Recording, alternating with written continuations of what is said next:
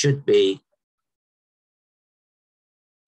a senior role with allocated staff resources. Duties should be made clear. The knowledge, skills, and experience that people need to do the job should be specified, and promotion routes within the profession should be available. I made a comment earlier about a way of thinking about the profession over my working life has been from the back room to the boardroom. In some countries, working on records is a disciplinary penalty, a formal disciplinary penalty, short of having your wages docked or losing seniority, being sent to work in the records office. Now, what does that say about how information management is valued in that sort of environment? We need to value it. People need to see that this is a career which people could move on in and which they will be valued in. Resources include space for holding of material, facilities necessary to hold digital material, system support to maintain it and to develop it over time, and the investment which recognizes that, and I think most people do now, although it took quite a while for them to realize it, buying the system, whatever the system is only the start of your spending, and maintaining systems over time, upgrades, migrating from system to system, all need to be planned for, even if it's unclear at this stage exactly how and when that will be done. It needs to be recognized as a valid and appropriate cost. In terms of systems, there are many organizations still using paper-based systems, and there is nothing wrong with that if that meets their needs. Increasingly, people have moved to digital systems, which have allowed them to do lots of things which a paper-based system simply can't do for them. But most organizations, I guess, run a hybrid of the two. Whatever the system is, we need to be sure that it's got adequate security. And learning and development needs to be at all levels, from general awareness for all staff, maybe included in induction training, to specialist skills for information management staff, and just as we have right now, continuing professional development for professional staff. And when we think about monitoring, measurement, and evaluation, then we need to think about how efficient, economic, and effective the current system is. We need to constantly have our processes under review to identify problems and address weaknesses. And we need to have the usual sorts of things of key performance indicators, service level agreements, performance standards, and measures. And one of the positives of our area of work is, more than others, it can be easier to measure. And that can be a powerful tool to demonstrate the need for change, or to demonstrate the effectiveness of change after it's been made. I've included these two quotes because it's tempting at a time like this to think everything is so awful that, let's just focus on getting through from day to day, and we'll worry about improving things when we get to a better place. Well, whenever that better place is and what it's going to be, I would urge you to think about taking advantage of the current period to enhance systems and work towards information enrichment. And the two quotes I would commend to you: when you have that window of opportunity called a crisis, move as quickly as you can, get as much done as you can. There's a momentum for change that's very compelling. And that momentum for change is something that one shouldn't underestimate as perhaps the key element of successful change management compared to unsuccessful change plans. And Albert Einstein said, in the midst of every crisis lies an opportunity. And I think that recognizing that even though things are incredibly difficult at the moment, there is an opportunity for us to promote our profession and to move it forward. So I would encourage you to think about grasping that opportunity. And one of the first questions that I always ask organizations to think about is, do you have adequate control over your information to support ongoing activities and to provide accountability? And the answer for almost every organization is, well, pretty much. Yeah, almost. Yeah, we're 90% there. Think about what those words mean. What kind of control is in place at the moment? What ongoing activities are being carried on that require the support of information? And is that information supporting those activities? And what legal and regulatory requirements do you need to meet, and are you gathering the information which will enable you to do so? So what can you do? Well, the best starting point is quite simply to know what information you've got in the organization. And if that sounds simplistic, I make no apologies for it. This really is where we need to start, and where most organizations will have a challenge. We need to know where that information is and where it should be, who can access it and who should be able to access it, how long it takes to retrieve, how reliable it is. And then once we know the answer to those questions, we need to ask ourselves, what do we actually need? Most organizations have far more information assets than they ever need to do those two functions of supporting ongoing activities and achieving accountability. You need to identify what information you actually need, and then you need to value it.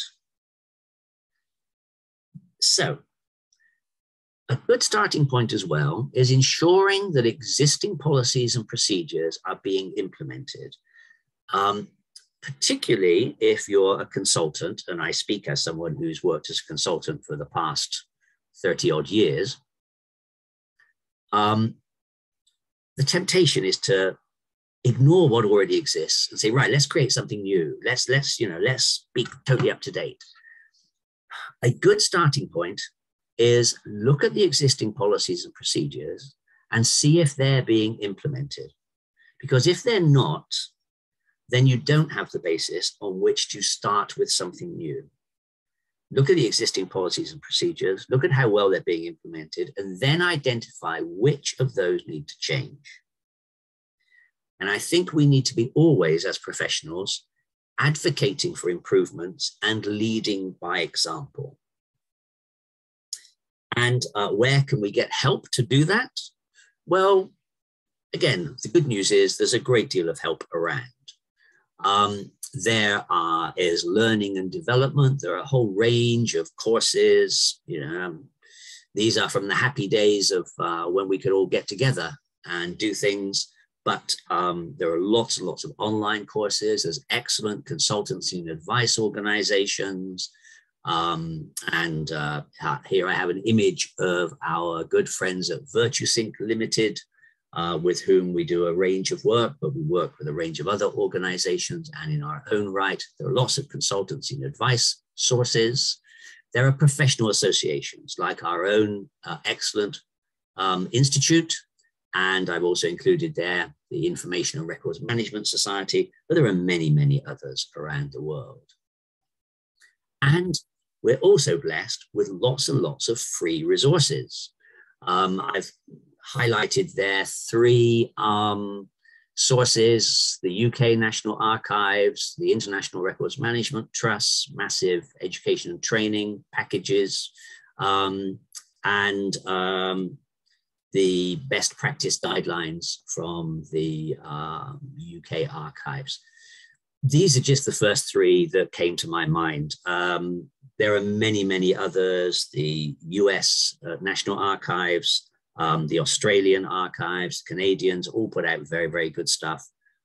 There's no shortage of free resources. And having said that, I work as a consultant, at the risk of damaging my own professional opportunities, I would say always start with the free resources. before you start looking to paying for professional advice.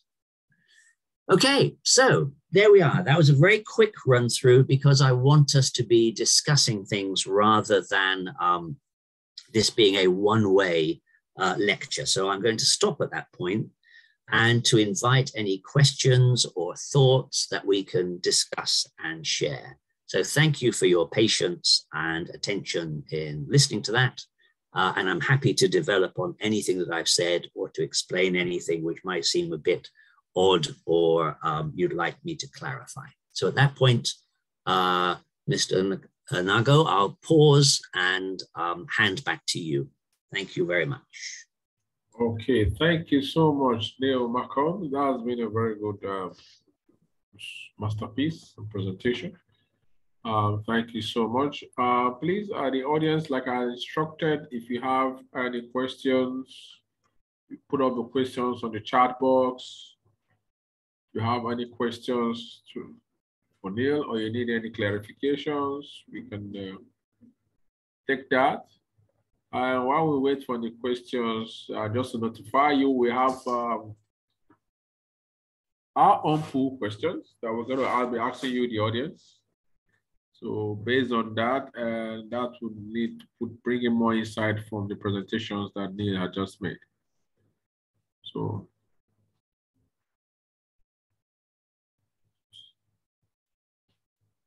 You know, I used to say, Neil, when there are no questions in a presentation, that means the deliveries were digested.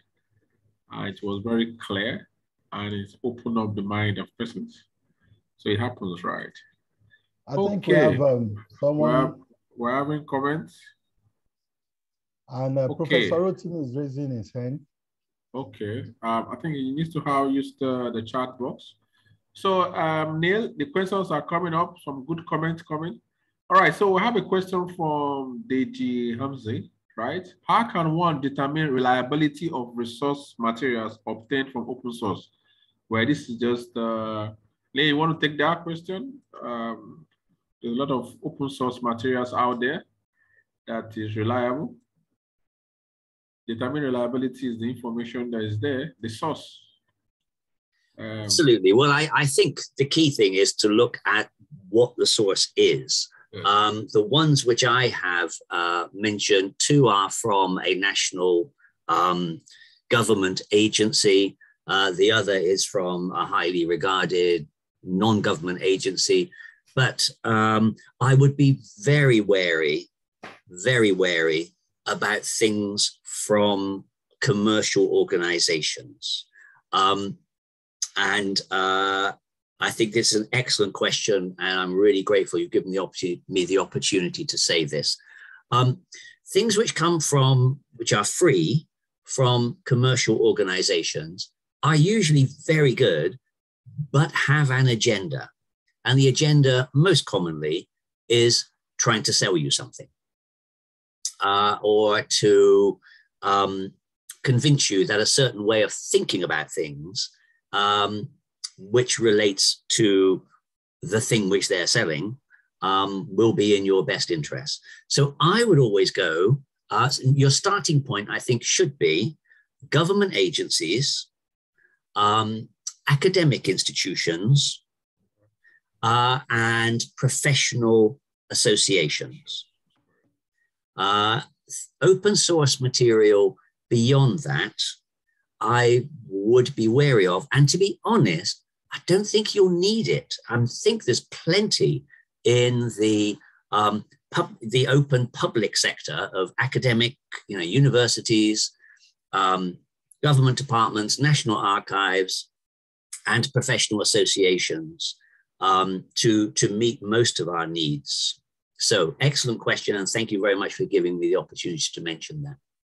Right, thank you, Neil. We have another question from, I think what he's trying to talk about is how do you future-proof it? So fine, Neil, you talked about the source is very important of the information you get.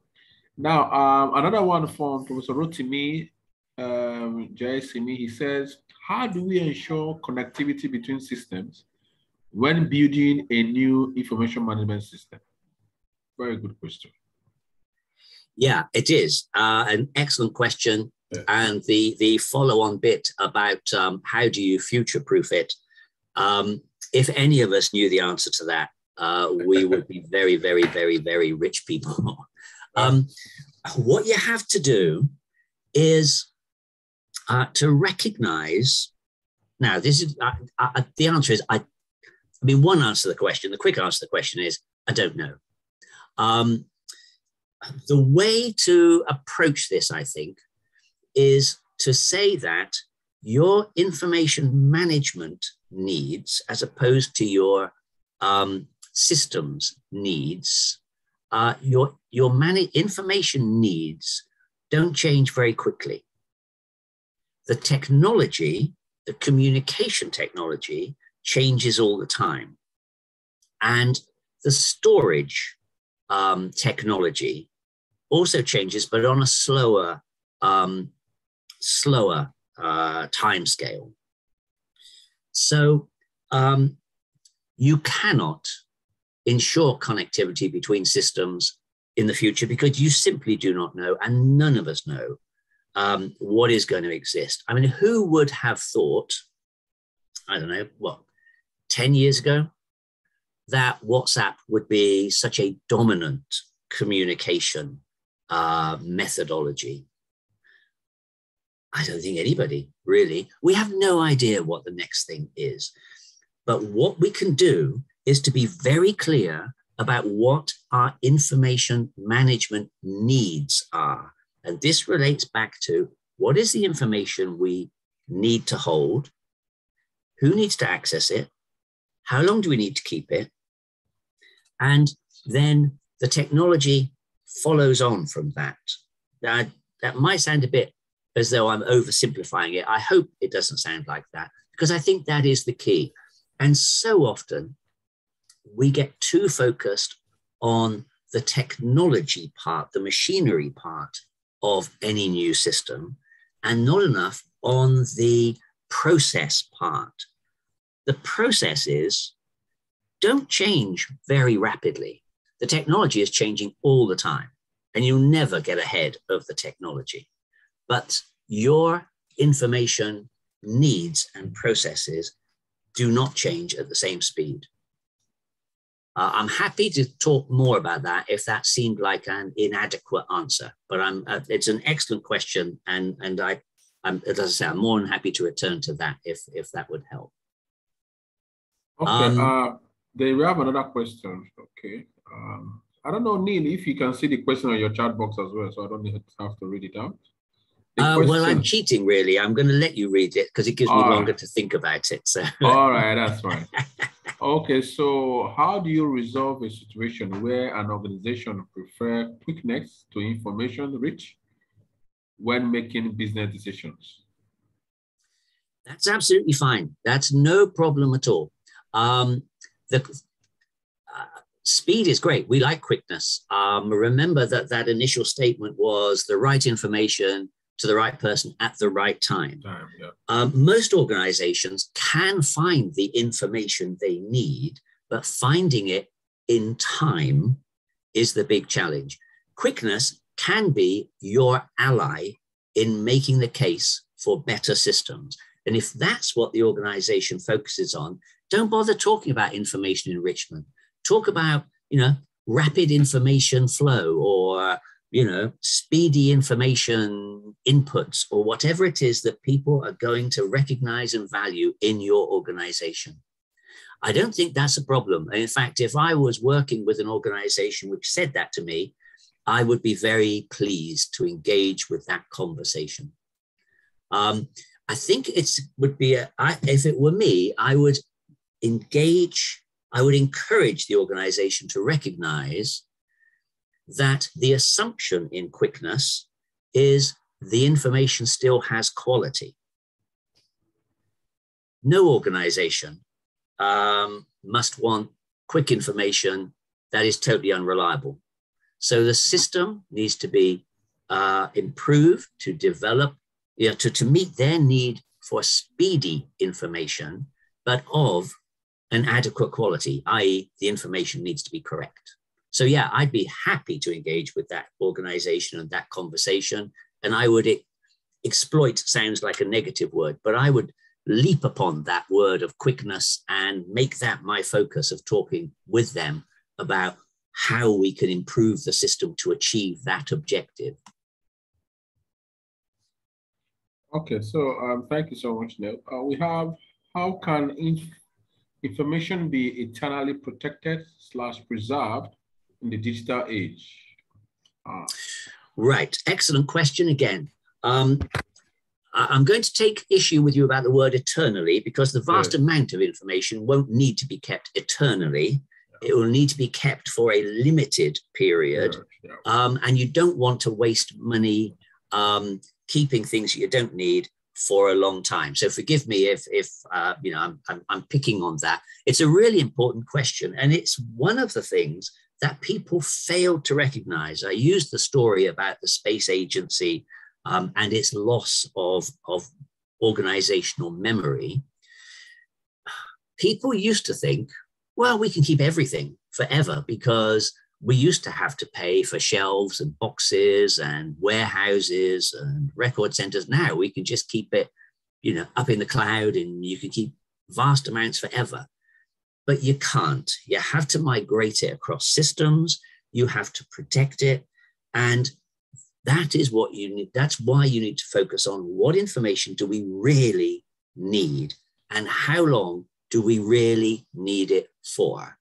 And then have, people used to call it, I don't know if they still do, used to call it an active records management policy, i.e. a policy of having identified the key information, migrating that information from system to system over time. You don't want to be doing that with all the information that you've got. So narrow down the amount of information you need to do it for, and then have a policy which is kept to of preserving it by migration from system to system over time.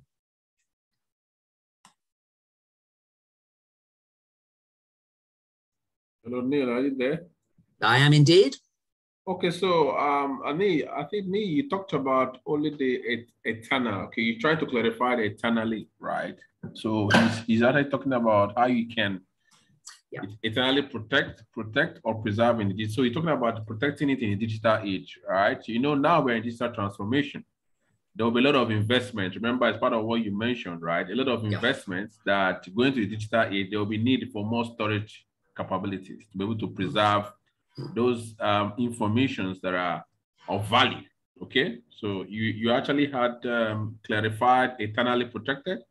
So he is interested to know how it has to be protected in the digital age, right? Yes. Remember, you mentioned digital, you mentioned physical, you mentioned hybrid. Okay. Yes.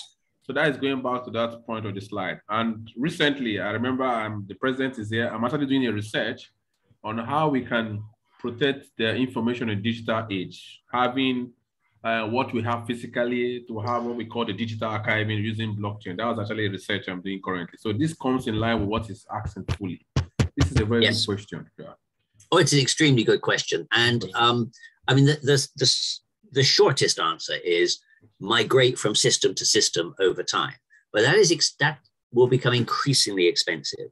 So the key thing is to ensure that you're only doing that for information which really does warrant that cost.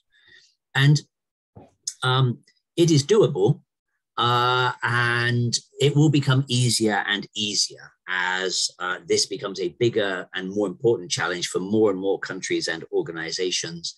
And as with all technological challenges, it will become easier and it will become second nature to us. But right now, the key thing is to ensure that, you know, as you upgrade your systems, you are moving your information from one system to another, the stuff which has to be preserved. Yes. Okay, thank you very much. I hope Dr. Kofo, you've gotten some answers. For any further thing, we have a lot of things we can put across. Now we have a question from Amina Deji that says, she's trying to be sure if we talked about the topic on risk assessment was covered in the process of information-enriched decision making. Well, I know, probably not really. And so thank you very much indeed for giving me the opportunity to talk a little bit about it. All information management is about risk assessment, really. The risk of keeping the information as opposed to disposing of it, the risk of making it available as opposed to inappropriate access. It is an area which I personally find very interesting, and I find actually fairly easy in that once you start categorizing the information that you have, particularly in terms of how long you need to keep it and the security levels which need to be applied to it, then that's all a process of risk assessment, really. Risk assessment and cost assessment are the two things that you need to balance there. And I'm happy to answer any specific questions about that. But yeah, risk assessment, all of records management, all of information management, it involves risk assessment because you're constantly making judgments about what do I keep, how long do I keep it for, where do I keep it, who do I allow access to it, what security protocols do I need to put around it. Perfect news. That was straight. All right, so we have another one that says, how do we ensure we are actually having the single version of the truth in an organization? Well, that's our job. That's our job. It's a huge challenge. Yeah. It is a challenge because we have lost centralized control of the organization's information. If you take the sort of classic image of a traditional registry in, let's say, a government department, okay, they hold all the paper files, letters come in, they get put onto a file, and they get sent to an action officer. The action officer prepares a response, and that response is, a copy of that response is put onto the file. So each file is about a particular subject, and it's really, really easy to see what the single version of that truth is. It's all in one place on one file. Now, we've lost control of that decades ago, really. And the real starting point is to be clear about what an organizational information resource is. Everybody in the organizations needs to understand what they have to copy to a centralized system or what they have to use organizational resources to communicate about. Thank goodness there are less every year, but there are still a large number of people who are communicating official matters on WhatsApp or from Gmail accounts and not organizational accounts. So the organization has to take some discipline, impose some discipline about what people can communicate about and how they should do it. People don't like this. It's human nature not to want to do this. But the organization has to own its information if it's ever to get anywhere near to having a single version of the truth. So the starting point is the organization owning its information by saying to its employees and staff and contractors, this is organizational information which must be retained within the organization, whether that's by copying a central point in or whether that's by using official communication channels. That's up to the organization to decide and for people like us to advise them on it. But that's the starting point. Okay. It's just all about what you said. You need to know what you have and how to communicate it, the various channels of communication. Okay, thank you, Neil. And we have the last one here before we call up the pools to the participants. How safe is cloud storage for confidential documents? Oh, goodness me. It depends who you ask, really. Exactly. I think it's important. Well, it depends what type of confidentiality. And confidentiality is something that the concept of what is confidential and what confidential means differs from organization to organization and from country to country. There are some organizations which mark almost everything as confidential. If we're talking about stuff which really needs to be preserved, then I think you have to be very, you need to investigate exactly what your cloud storage means for your organization. And for really critical material, highly sensitive material, it's a personal choice, but I would not trust cloud storage. I mean, let's imagine a piece of information. Okay, I'm going to get carried away now, so forgive me. But let's imagine I've gone into a witness protection program. And so I've been given a whole new identity and a new life. And if people find out that I'm really Neil McCallum, then I will get killed. I'm not sure I would want the information about my new identity to be held in cloud storage.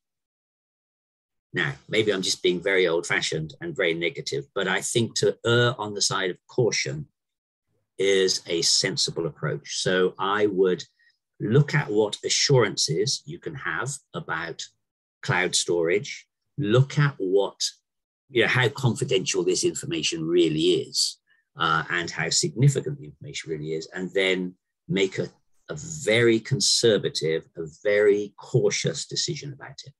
Okay? Okay, Neil, thanks a lot for that. Just because of time, we don't want to delve into. It's a very good question regarding cloud storage confidential documents, right? Mm. There are going to be regulatory issues because the issue of data sovereignty and regulatory concerns. Why you need to do that? So you need to know what are the regulatory concerns for each of your country, if it's allowed to do that, and as a business, what your policy says, your strategy, does it allow that? It's not advisable to save commercial data in the cloud storage, depending on where the cloud storage is residing. Like you said, looking at security, trust, assurance, and risks. If the provider can give you that, then you're willing to do that. But again, we have to be careful. We don't put commercial documents on the public cloud. It's not advisable. If you're going to do that, you have to ensure you own the encryption of the data on the cloud, of the information. Okay, absolutely right. Absolutely. So we have another question. How do we align the University of Information Management concept definition with global acceptance? Dr. Marvin, I like this question. Right. Gosh, right. That's okay. That sounds like almost it could be the basis for a PhD. Actually, exactly, that's deep. That's deep. Very deep. Let me think about this. This is the second time I'm seeing this question. Second time in my life I'm seeing this. Well, I hope the first person made a better job of answering it than I am probably going to. But let me try. Not in this webinar. It was in the MIT CDO event, online event symposium. Oh, right. Yes, right. Yes. Well, we can't do this now, but if we could, I would like to challenge you on whether most concept definitions that relate to information management are concepts in disarray. I'm not sure I wholly accept your starting point. Now, I'm willing to be convinced, and I would probably, I would enjoy the opportunity of debating it, but I'm not sure they are. And my personal approach is I distrust making information management too complex. The technology is breathtakingly complex. The concepts, I think, are pretty straightforward. And so I think this is a conversation for another day, but it would be an excellent thing to debate, because I'm not totally convinced I agree with the starting point, but maybe we can have the opportunity one day to debate it. I would enjoy that very much. Okay, thank you so much, Neil. That was a very good response. Dr. Marvin, it's a good debate, really, and it's a good debate. It has been there, but outside this webinar, we will have that, because it's a lot of research discussions that has been going on for years. But that for me, there are no disarray, really, but it's just conceptions. So, Dr. Edeku, I think we have to take that out and go that by looking at it. Mr. President, are you there? Sure, I'm listening. Okay. All right, sir. So without any further questions, we have a pool for. Okay, sir. Looking forward to the debate in due course. Yeah, Dr. Marvin, yeah, don't worry. we are here for you, no problem, Dr. Marvin. All right, so we have a pool for the audience, so it doesn't take much of our time. We have to publish a pool for us to. Okay, has the pool be published? Wow. Sorry, what's going on? I think it should be up now. Okay. All right, please, can everyone see the pool? If you can see, just indicate yes on the chat box, please. Indicate yes or raise your hand. Raise your hands up. So we just have 2 questions. All right, that's fine. Amina Deji. So we have to answer the questions. We have 2 questions.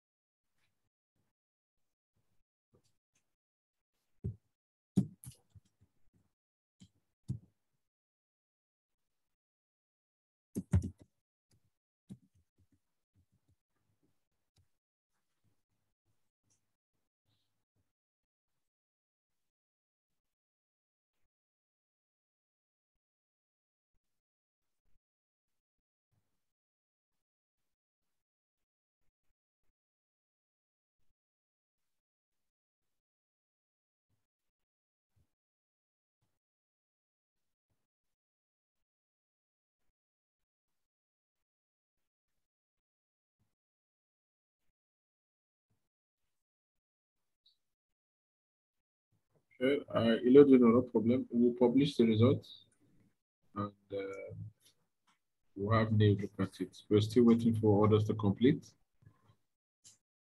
Okay, thank you for the notification, Emmanuel. Still need to get up to, we have 17 persons so far attended to the pool, so we have 34 active persons. We have to exclude, okay, we have 30 active persons. So we have 21 persons so far.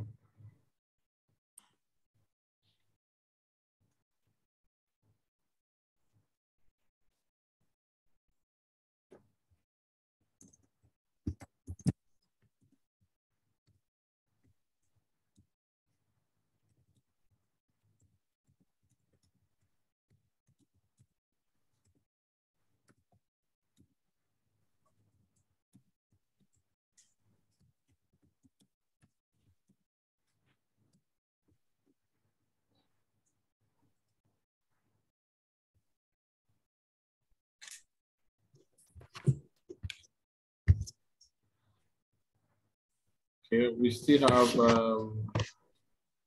7 more persons. We are just 75% to go. 7 more persons to attend to the pool before we can end the pool.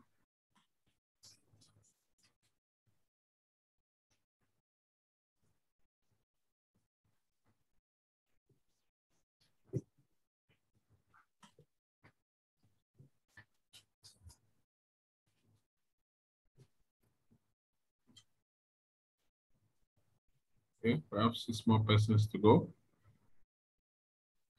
Was it time? We're out of time now. Okay, so we have 15 minutes more to go. 14 minutes. Okay.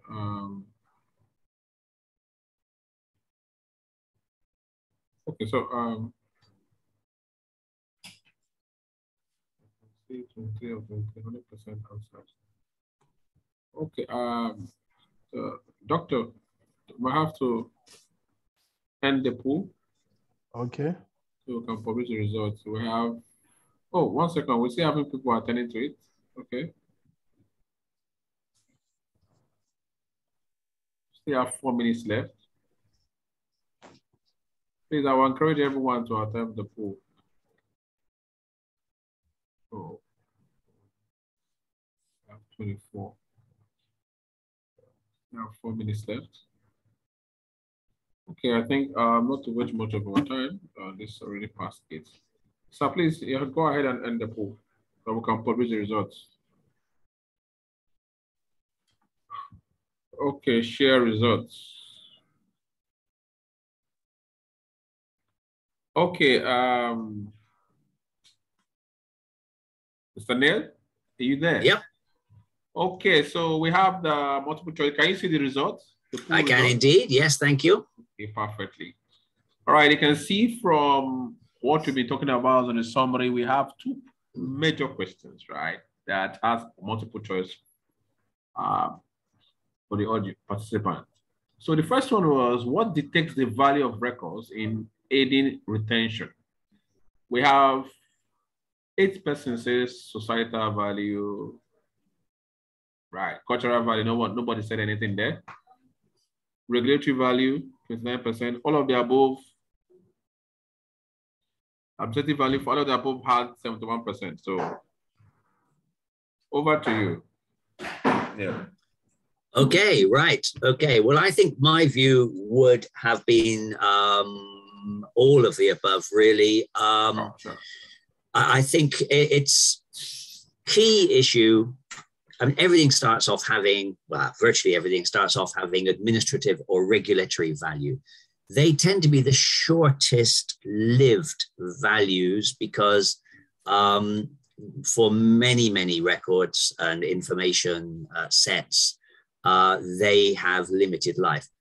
Items of societal value or cultural historic value tend to have, very, very long lives. And if you take the example of the Doomsday Book I showed you, there is a document which has no regulatory or administrative value whatsoever, but has massive cultural and historic value. So I think the answer I would give is all of the above, really, as the vast majority of you did. Yes, that's correct, because the A to D, the 4 options is what it takes the value of record, but it depends on retention value set for each of it based on the. All right, so number 2, what is the biggest barrier facing your organization today?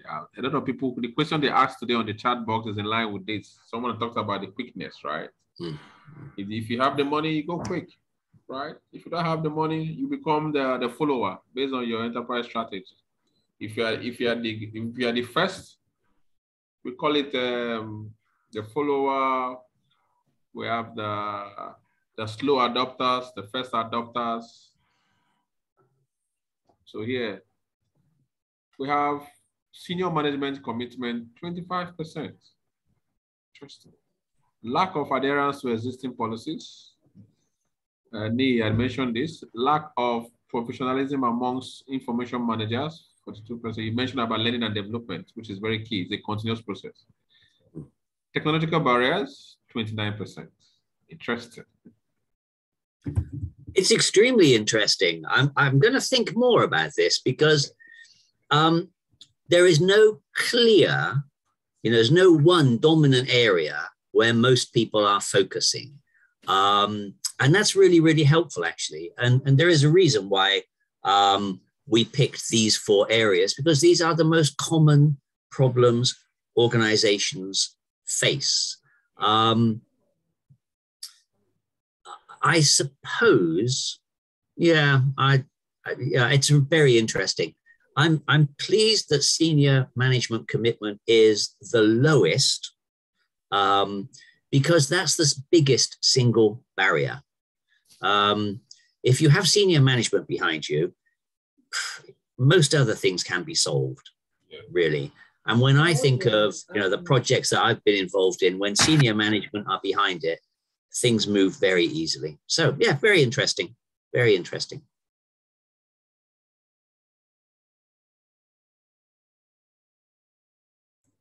Yeah, that's good. We're going to have this published in detail. Yes, because when there's lack of senior management commitment, nothing's going to happen.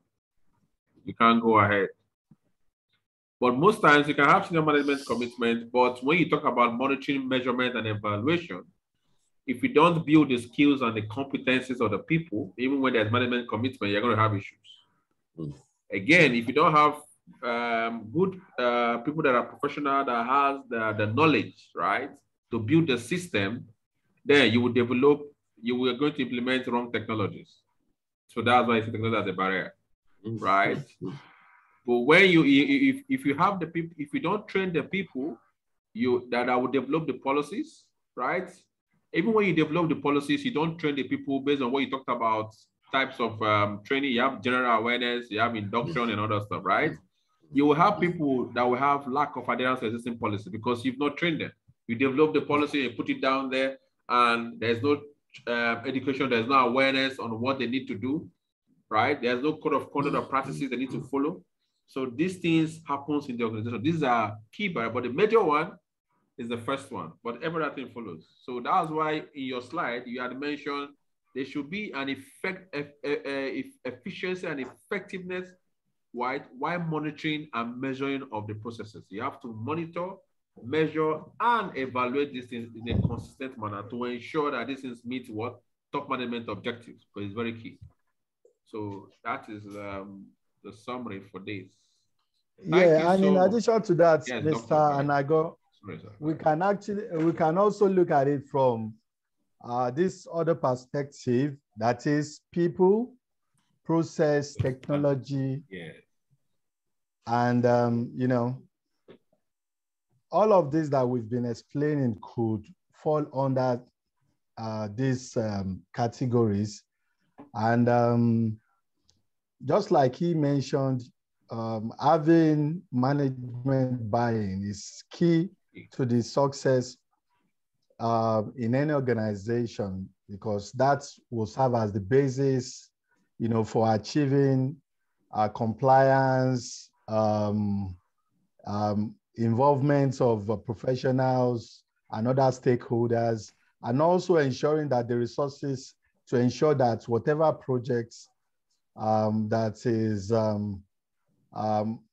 whatever current projects or initiative that is going on within the organization is fully funded.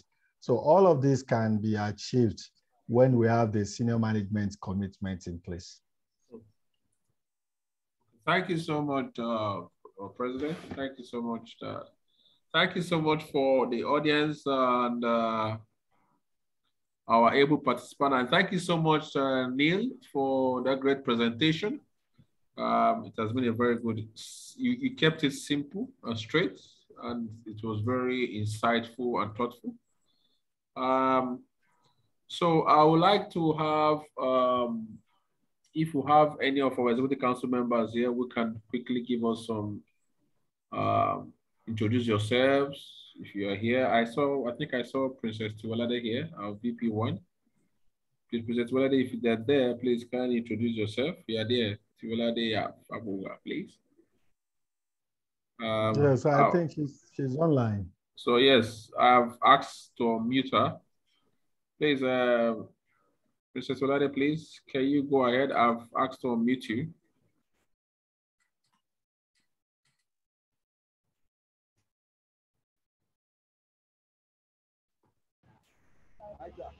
Are you with me? Perfectly with you, please. Are you with me, please? Yes, please. Well, good evening, everyone. I'm actually in transit, but I'm still,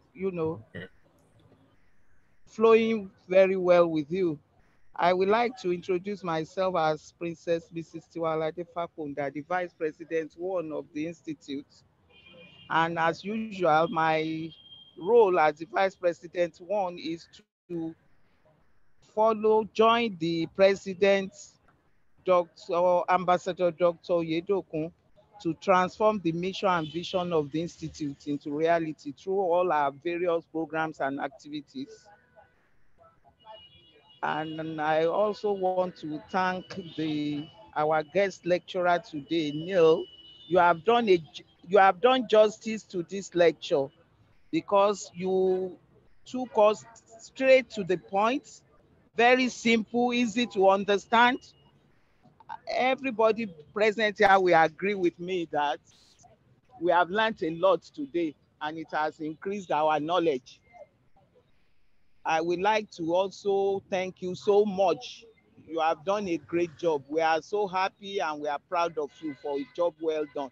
This is not the first time. In fact, when I saw that you're the one presenting, I said, there is a lot to learn today. And you have proved me right. And on my own, as I'm here, I salute you and I give you a round of applause for this. Thank you so much. And to everybody, the audience, you have highly exciting, friendly, and attentive audience. Thanks for being there.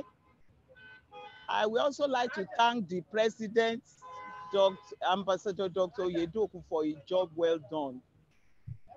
We have all gained a lot, being members, fellows, and members of this institute. And it has helped us in our various working careers and working life. And I would like to tell you that our president, you are the best. And by saying the best, I mean it from the bottom. I meant it from the bottom of my heart that you are the best. I hope you will continue. And I pray that God will continue to renew your strength and give you more wisdom, knowledge, and understanding so that together we shall all take IIM Institute to the next level. Thank you very much. And for those are the crew members, thank you for a job well done. Thank you so much. My dear great moderator and the MC, my dear brother, you have done a very good job introducing, moderating, and doing everything to make this lecture a great one. I say thank you, Mr. Anago. You are really also the best. You are also the best, and I'm proud of you. Thank you very much. And to all our other EXCO members, thank you very much. Governing Council members, thank you so much for being part of this program. So I say good evening, everyone, and have a refreshing night. Thank you. Bye. Thank you. Thank you so much. Thank you. Okay, I think we don't have any other council member except myself. My name's Ambassador Alexander M.C. Anago, Executive Council member of Institute Information Management, in charge of PR and sponsorship. And I'll have to use this medium to thank everyone for a job well done. I appreciate you. And our next webinar will be coming up in January, as usual. And we have our training calendars published on the Institute website and all our events that will be coming up. And again, I want to personally thank Neil for this. I'm not concluding this because our president has to conclude this. Neil, thank you so much for 4 decades of experience that you have simplified. It looks simple, but it's, for those of us in the profession that understands, knows that this is not easy. So without waiting much of our time, Mr. President, please, we need you to make your comment before we take the group photograph and call it a day. Over to you, Mr. President. Thank you, Mr. Nago. A very big thank you once again to Neil for making our time to be our resource person for the last month in the year 2021.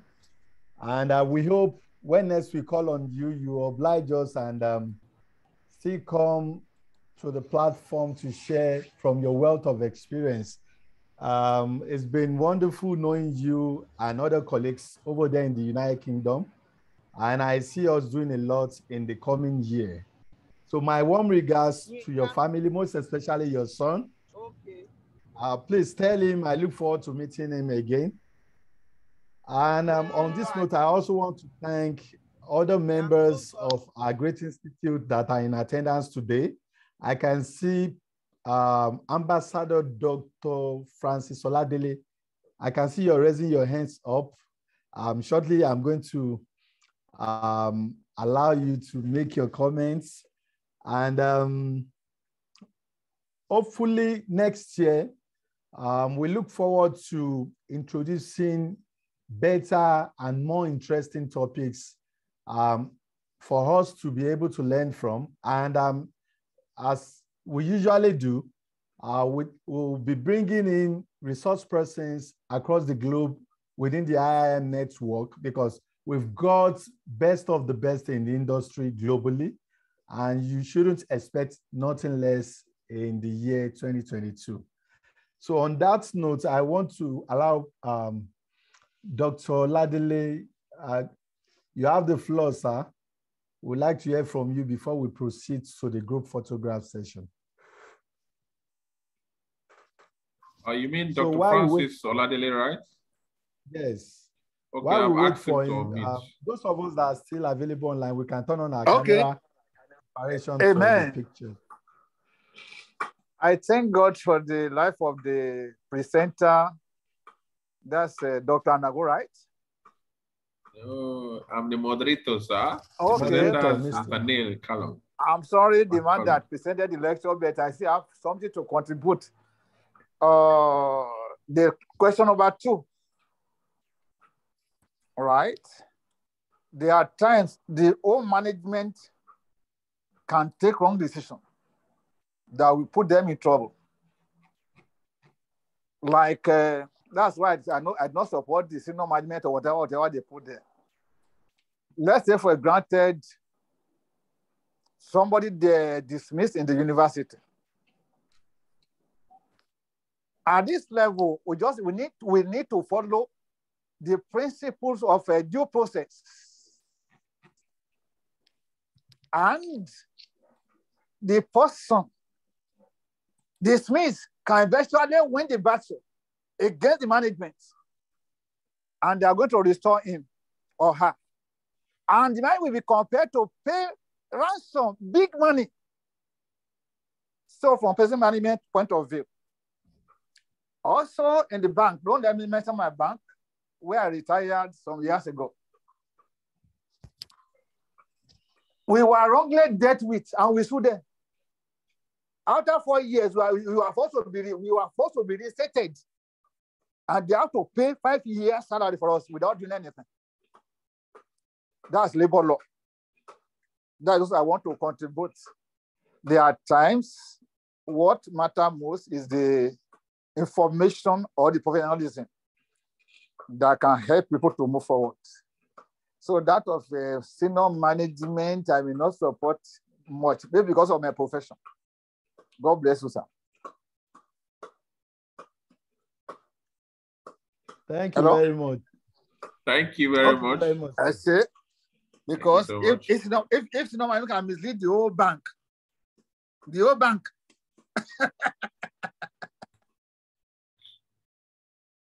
Okay, thank you so much, Dr. Francis, for that input. So, Mr. President, I think it's time for group photograph. I just want to seek Mr. Neil, if just 1 minute, just 30 seconds, you have something to say. 30 seconds, just to speak to the participants, to the audience, please. Mr. Neil. Absolutely. I would just like to thank you all for your involvement, some really stimulating questions, and I will be thinking about the points raised for some time to come. I just wanted to thank you for the opportunity of being with you, even if it is only virtually, and to wish you safe and positive coming months. I wish you all that you wish yourselves, and I look forward to one day, hopefully, all of us meeting in person. But until then, let us all keep safe, and let us keep faith with our profession, because it is not an easy one and it is not a glamorous one, but it's an incredibly important one. So let us all work together for a better world. Thank you very much indeed. Thank you so much, Neil. Thank you so much. Thank you so much. Mr. President, please, you ready for the group photograph? Please. Yeah, please. We're waiting for others to turn on their camera. Oh, okay. We have 10 seconds to do that.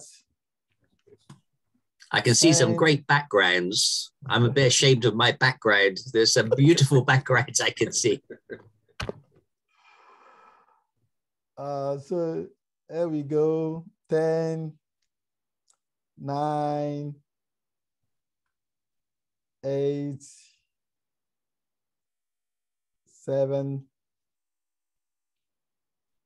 6, 5, 4,